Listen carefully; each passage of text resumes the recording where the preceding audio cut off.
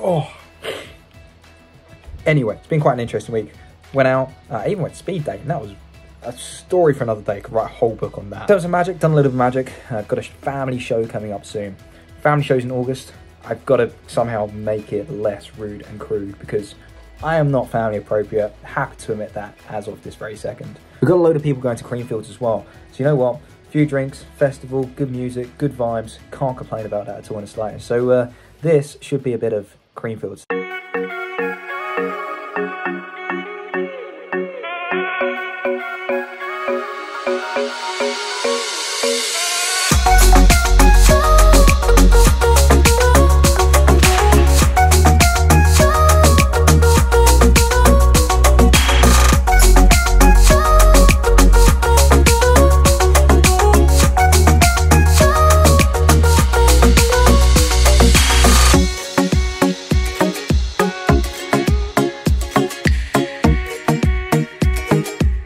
So here's a new one for me. I'm at a wedding, but this time I'm not performing. I'm actually a guest for Jamie Lewis's, and I'm super excited to go and see them tied in a knot. I'm not gonna film too much because it's their wedding, but here's, I guess, a couple of clips from it.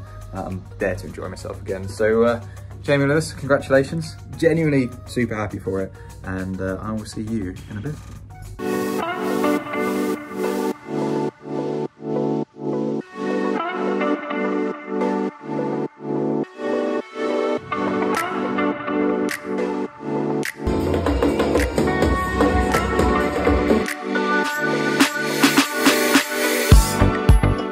The wedding was incredible.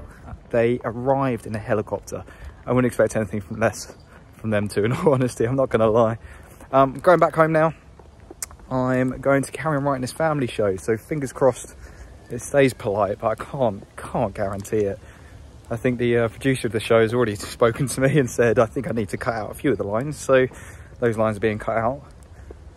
I say that last year, talking about lines, I did joke about cocaine and my dead relatives, so this year I've definitely got to make it a bit more PG in my opinion. So yeah, get home, write the show, see where that goes. It's a lovely day out, so I'll probably do it in the garden or the park, to be honest. Make the most of it. So the writing for the show is going really well so far.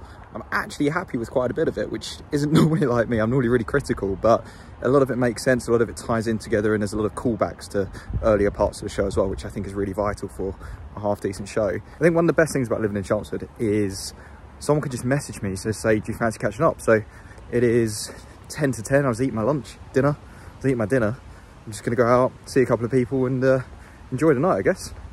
So see where this goes, and hopefully some creative thoughts in the process for August. Hope to see you in August.